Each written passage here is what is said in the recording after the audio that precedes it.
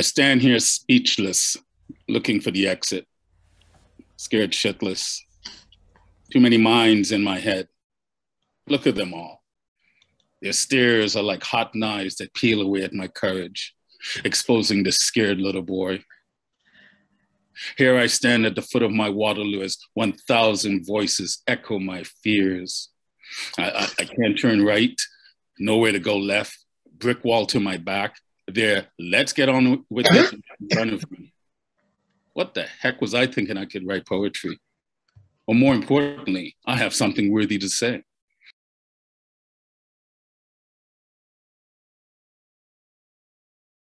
Sorry, Rawle. I've just tried to mute someone else and I've muted you by mistake. So could you start that poem again, please? I'll start again. Hang on. Right, okay. Okay. I stand here speechless, looking for the exit, scared shitless. Too many minds in my head. Look at them all. Their stares are like hot knives that peel away at my courage, exposing this scared little boy. Here I stand at the foot of my Waterloo as 1,000 voices echo my fears. I can't turn right, nowhere to go left, brick wall to my back. There, let's get on with it, look in front of me. What the heck was I thinking I could write poetry? More importantly, I have something worthy to say, or that people even want to hear my words. I feel this knot in my stomach. My mouth is dry. Fuck, I think I'm gonna die. You know, that slow, torturous death, that Spanish Inquisition type shit. Okay, that may be a bit extreme, but where's the proverbial hole in the ground? The one where you free fall endlessly into the shadows of doubt. Don't get me wrong, I wrote a poem filled with words, but fear has a hold of me. It has control of my voice. It tells me all the work I've putting into writing this piece, the hours of practice, memorizing, and standing before the mirror, up in the attic, in the dead of summer as beads of sweat pour down my brow and into my mouth like a river of confidence. And now nothing? Nothing has me convinced that my nerves are to be feared. Yeah, you see that splatter on the brick wall? Those hanging entrails of guilt and shame? That's me from the last time. The last time. The last time. Last time I end up splattered anywhere. Last time I'm fearful of speaking my truth, to bottle it up like a fine wine that grows in value over time. Except for this poem, these words, like countless others, only appreciate when spoken, when shared. Ignoring the energies of courage, realize I'll be damned to have my truth screaming in silence as a white coat harvests it and gently places it in a dish on a table with my other organs after my own autopsy. That can't be my fate, not me. I'm so tired of this insanity, always afraid, scared of my own shadow. If insanity is doing the same things over and over, well then, I want a new insanity. One where my vulnerability is king. You know, it's like screaming at the top of your lungs, gripped with fear as you jump out of a plane for what seems like an eternity, only to realize in the next moment, why the fuck didn't I do this sooner? Okay, the mic, that's my plane. I just have to jump. All I desire lies in the mic. I just have to open up my mouth and let it out. All right, I've got this. I'm worthy to stand here. I'm worthy to speak. I'm worthy to take the mic. I'm worthy. I'm worthy. Okay, breathe, breathe. End of poem. Thank you, fellow poets. I decided to start off with that piece because I was talking to some young people that I still mentor back where I used to live in Kelowna in Western Canada. And they had a big event coming up and they were just all nervous and fearing the nerves. And I always tell them there's a difference between nerves and fear. Nerves says, you know, you're about to do something important. So someone like Clive, you know, I'm someone like Clive and Nick who does a lot of organizing. And when I'm hosting my recital, I don't get nervous, but I found myself being nervous today. So I was like, remind yourself, embrace the nurse. So I thought it was fitting to start with that. As Clive said, I'm Rawle James. I am a humble poet. Still not sure what that means. I'm a little boy that was from Trinidad and Tobago that grew up in the States, had the great fortune of living in Canada these many years. And I share words.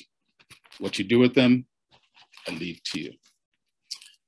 This next piece kind of symbolizes and captures back on December 17th, 2001 at 1:45 in the PM, I had a moment, that epiphany. I heard a voice that steered me into another direction, out of victimhood and into understanding myself and understanding life in a different way. I think a couple of years after that, that's when I, kind of shedded my shackles of the corporate world and decided to walk a simpler walk. Anyway, this piece is called The Voice. It was a cold and snowy day, the kind of day where the weather reflected the unpredictability of what was. I was lost in the sea of my intention, surrounded by fog that hosted the demons of torment. And out of nowhere, I heard the lighthouse of your voice. I could not see, but I felt your space within. For too long, I've been trapped as a victim in the echoes of my mind. Venom coursed through my veins as toxic words fumbled with each other while impatiently waiting to be spewed. My body slammed in anguish, battered from years of being lost and blinded by the rage of my victim's cry. I straddled the thin line between here and there as I swirled in my hangover of grief. My arms acted like a cane that swayed side to side, gingerly searching for a lifeline, as I prayed that hope would shelter me from the turmoil of my memories. My mind was a distorted canvas of vibrant colors that housed the whirlwinds of chaos as I stood fully exposed at the crossroads of discomfort. And for a moment, my heart forgot its purpose and skipped beats as tears flooded its chambers with the waters of inevitability. At that same moment, your voice was an invitation to the door of my rebirth. I was cocooned in a placenta of unknown as the dark clouds rained the numbness of sadness. Like a deer in the headlights, I stood paralyzed, unable to run from the fight. My suffering had reached its boiling point from years of piling one-sided perception beneath the canopy of my forest. Psychosis or the burning bush, either way, your voice echoed from the valley of my shadow as a lifeline to the madness of that moment. A voice I knew, a voice I know. The tenor of your words were like a sunset backdrop in the eye of my storm, a gift from the depths that provided a force field protecting my battered soul as waves gingerly crashed over me, each serving as a reminder to the spirit I am. Caught in the intersectionality of seconds, space was an illusion of linear time, and I was an unbalanced hiccup of insight awaiting an audience. The gentleness of your voice revealed wonders to my discomfort. I was still unsure of how or even why, but unknowingly the process of shedding my old skin of suffering had begun. There's a beginning and an end to all life. My dash is my vault of wisdom to where experiences are deposited and insight awaits withdrawal. It also houses your voice as a reminder that light cannot exist without dark. I am but one drop in an ocean of drops. I am here now to experience all. Otherwise, this journey would be pointless and, quite frankly, boring. So until further notice, I'm celebrating every damn thing. End of poem. And I have a smorgasbord of writings. Poetry came into my life, I think 13 years ago when I was teaching at a private college back in Kelowna, British Columbia. And I was standing, positioning an assignment, and this blast of inspiration came and I went off curriculum. And I gave my students an assignment that involved poetry, and I did not write poetry. So I figured I'll write a poem if I was going to give them that assignment. So here's the piece that I wrote so many years ago. This is actually the first piece that I wrote that I shared with anyone. So it's called Conflicted. My pen has become the birth canal that brings my thoughts to life. Thoughts jumbled in my mind of the injustice of perception, corrupted by the expectation of hope. For I am the jewel in the crown of my mind's eye. Conflicted justice, conflicted hope, conflicted. I found myself once again conflicted at the crossroads. Am I the cause on the path of effects, hoping for resolved differences? How can one voice change the world, change me? Am I the nothing in the abyss of the everything of my thoughts, accepting the shadows of my guilt and shame? Conflicted love, conflicted fear, conflicted. Many times I've been haunted by the emptiness and inactions of my words as I seek the wisdom buried in the void of my victim's suffering, searching high and low for answers beyond the horizon, fighting the tick-tock of opportunity's clock. No comfort within my discomfort with my transformation. Conflicted highs, conflicted lows, conflicted. I am grateful for another rotation as I embrace the fullness of my walk. My solitude and peace flow from within and fuels new perceptions. One day my weary bones will rest while spirit ventures on. So until then, I am the ebb and flow of the infinite loop of birth and death. For the solace runs hot, the solitude runs cold. Conflicted chaos, conflicted mind. Conflicted. End of poem. Just let me know now, Nick, because I don't really track myself. I don't remember when I wrote this piece, but it's definitely one of my favorites. I think I might have recited it here the first time I came to Oooh, so I'll share it again because I do like it. It's called Equinox of Change.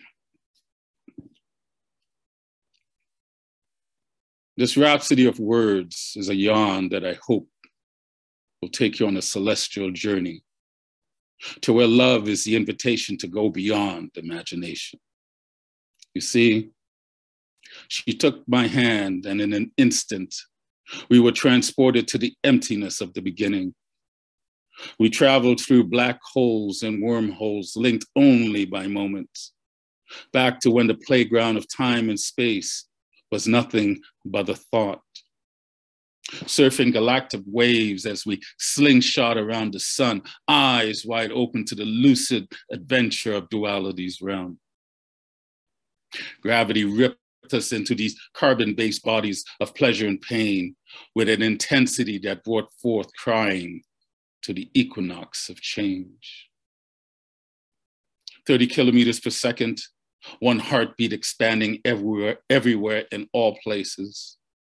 Out of the dark, light spewed purpose into the fertile void, bringing forth my lover's child. Truth by design, we created stories of evolution to make sense of this madness, if only to find our place in the vastness. The tears of my lover washed over me to baptize the rhythm that propels life forward on this, the sixth rock to the sun. Her love is complete and allows us to hang our heads as we fight our soul's purpose. Sitting at the intersection of ignorance and discomfort, we are trapped in the illusion of permanence as we swim in the dark conflict of our minds. Our patience and tolerance stretch beyond its elasticity as we await its snapback to sanity. The invisible energy that drove our adventurous spirits out of the caves is the same energy of self-realization that fuels our fears of the unknown. It is the uneasiness of knowing that leads to questions that cannot be answered. This is a battle that wages within every living soul. We search high and low to the four corners, stretching beyond the fringe to feel alive. but I was born from your breath to die. Death's value comes from time, yet one is guaranteed and the other isn't. You close the door in my mind while opening a window in my heart for wisdom's glow to shine. From a near distance, voices of generations past echo the cry. Are we willing to lose everything, to have everything? While in the same breath from a distance, the voices of tomorrow's souls whisper faint murmurings of a daydream. Are you willing to lose all that we value, to value all? And as the witching hour approaches, I fear the increasing seconds building to my lover's midnight. I pass through ignorance into the chamber of knowledge, and out of despair, I empty my cup of ego's water to quench my thirst of hunger and misery. Out of the perpetual fires of conscious souls, my temperance rises like the phoenix silhouettes against the full moon splendor. Shame and guilt challenge my night's work, but a new strength derived from my lover's light. Out of the murky waters of doubt, I walk into the sunrise of my redemption, casting shades of worthiness. And I have freed my mind's eye of scarcity song to sing the chorus. We all breathe the same air, walk the same earth, drink the same water. We all come from woman, and death will visit us all. The universe is my lover, for all creation is truth. End of poem. I am a simple man that get these downloads. I rarely ever sit down with the intent to write a poem. I think the only time I've ever really done that is whenever I was commissioned. So I tend to get these thoughts, probably like many of you. Sometimes it comes complete, sometimes it comes as a single phrase or whatever, but I get it, play with it or put it away and come back. So a lot of these are just that. I'm not a poet that says I can sit there and write 1,000 poems in a year. I don't do that, but I do enjoy poetry and writing. And here's just it's an older one, but it's a cute, I find it cute. I call it Tumble Tumble. Tumble Tumble, my thoughts forever tumble forward. Bouncing from hope to wish and back to the ethers. Do my thoughts hope? Are my hopes a wish of formulated ideas sprouting from the soil of undreamt dreams? Becoming a garden that enriches the art of my soul, fruitful to the imagination of my inner child. Tumble, tumble, like a child, always forward, soulfully playing with possibilities. My thoughts journey from my heart's eye, fueling the dreams and hopes that feeds and fuels imagination's life. Words forever tumble forward, wishing upon planted seeds that wills imagination's hope. End of poem. I'll share a couple of newer pieces. I don't know if I've actually recited these anywhere. So when I was going through, I think it was last night, trying to figure out what I wanted to share, these two stuck out. So these are newer poems. And like I said, I'm pretty sure I have not recited them elsewhere. So this first one is called Unrealistic Paradise. And both of them are kind of a capture of where I think we are today. Pain and suffering weigh down the psyche like a ship's anchor as it threatens the cradle of critical thinking that questions. The shame of reason is accompanied by thunderous guilt, and at times we forget that life is a struggle by design. The gloom of pessimism hovers like the dark clouds of progress as it lifts a one-sided perception of an unrealistic paradise. We seek to make the best of possibilities in the constraint as we balance the myth with the notion of our human brilliance. So out of the fertile earth, memories of the ancestors beckon as we venture into the digital clouds of metadata. And as we emerge from the paradigm of despair and ignorance, we fall into mayhem's merry-go-round and the ideology that binds us. Only together can we experience the cycle of life, as the torch of time carries the DNA of generations past. A cumulative choice yields the angst and the depravity void of delight as we unmask the shadows of consequences we still fear. The more things change, the more change stays constant. Today was yesterday's future. That's what powers the next dawn. For I am the good, the bad, the ugly, and the beautiful. We are here to serve the purpose of life. For I am because you are. End of poem. And this next piece, the twin to that one, is called Climate of Dissidence. 'Tis the ever-increasing divide in our midst as the torrent waters breach our patience. It floods our hearts and welcome pain, increasing the rapids of doubt and uncertainty. As we spiral down the rabbit hole into the climate of dissidence, castles of sandbags are built to brace the swollen rage. The debris of intolerance, loathing, and segregation wash upon the shores of our untethered hearts. Beauty is lost in the turmoil of something rising as power shifts to overwhelm the communal sense. Are we so blinded to the potential of crisis that we forget the storms of the past we've weathered? These times serve as a reminder of the lessons learned and lost. A caveat to the lightning of love that strikes in thunder clouds. My sleep shelters the demons that wander dark lust, as fear cloaks the limitlessness of constructed truth. Out of the altered realm, I'm exercised into an array of the unknown. Still fearing, I'm the lily among the thorns of a false crown.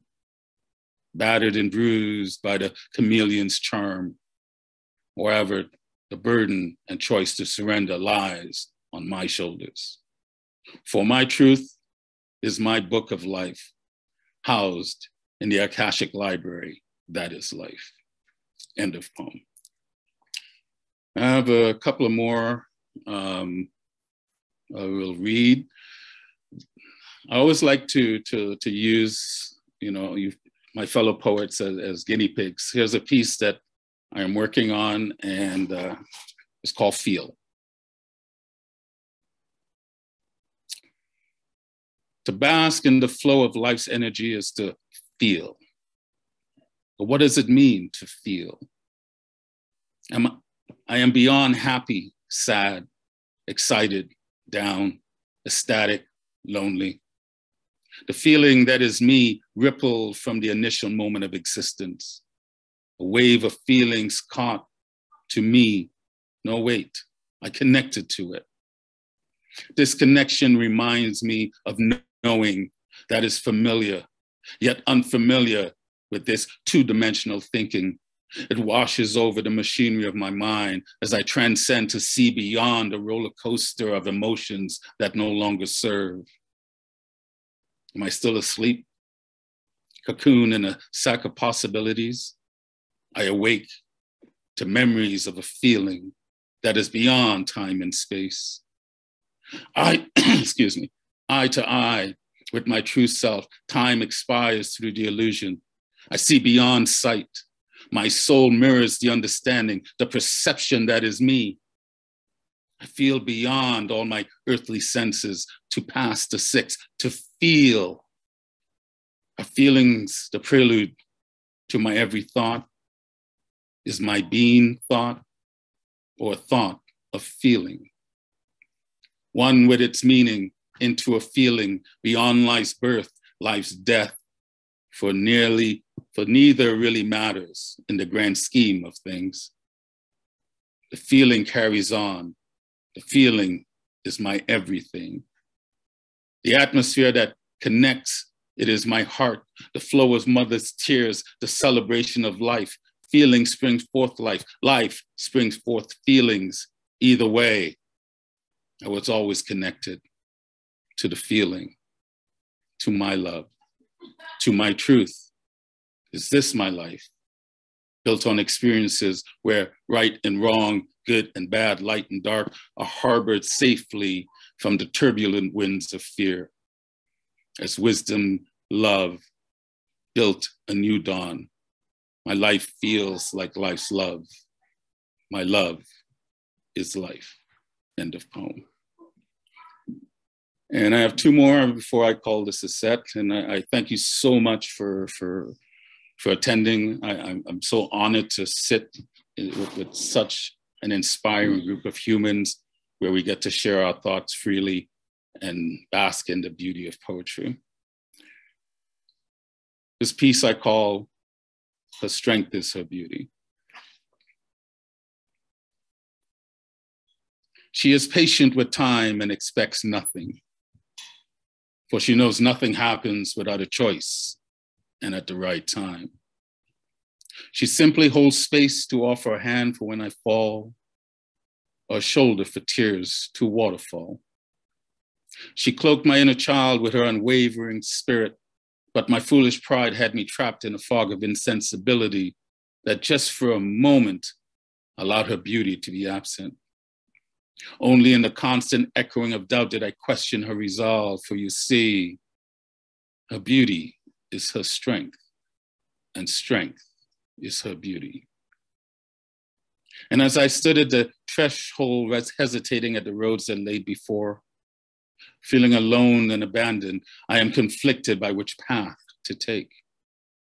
I look for courage void of fear as I search both high and low for the strength of character that lingered in the chasm of right and left brain thinking, hoping that my choice this time would remove the rose-colored glasses that flooded me with ego's lust for balance between ignorance and blinded intelligence. She's the unspoken whisper that floats upon the trade winds. The subtle, shy slant of her eyes seductively inspires hints of untamed playfulness. The slight tilt of her head highlights her flowing braided hair and the way it partially covers her caressed noon smile. For reasons beyond my understanding, her beauty shined like never before. And as I trembled at the doorway of discomfort, she gently took my hand and placed it upon her heart. And without uttering a word, she reminded me of the flame that burns within. At that moment, her strength was her beauty, for her beauty transcended the moment and appeared as a multitude of orchestrated thoughts. Once again, I embraced her beauty to silence my own will. I accepted her feminine wiles, which unfolded beneath my feet as solid ground. And if I had the audacity to breathe in the particles of her beauty, my lungs will forever be filled, my thirst forever quenched. She invited me into my own vulnerability to see the strength of my own beauty. And as our souls frolicked and pranced in the garden of content, our bodies floated on beds of water lily on a river of her tears with only imagination as our guide. She once again reminded me that alone is a construct designed to blind self. As the day's light crept closer to revealing the night's secrets, I safely cocooned my soul into her beauty to dream dreams of shooting stars that lit up our soul's playground. And as we fell with the sands of time, witnessing time itself stand still, we are reborn into our wild and free selves to dance for the sake of the dance, succulently under the stars by the light of the pale moon. For you see, her strength is her beauty, and her beauty is strength. Am I still good for time, Clive? Yeah, one more roll, please. If you that's fine. Perfect. I just wanted to make sure because I do have just one more. So, and I'll end with this piece. As I say thank you, and I appreciate Clive and Nick and the followers of Oooh Beehive to feature me. My reminder to us all is that we are human, and when I talk black and white, I don't mean race, because there's one race on this planet that's made of 31 different flavors. And I'm grateful that we have the different shadings of our humanity. Otherwise, it would be kind of boring. But ultimately, we are human.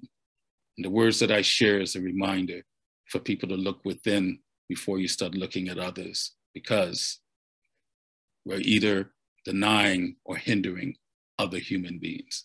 So this last piece I share with you is called To Be Human.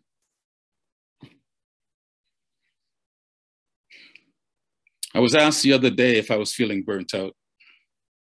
Without thinking, I reacted with a quick no. Why do you ask, as I pushed back at my friend's question? She said, don't get me wrong.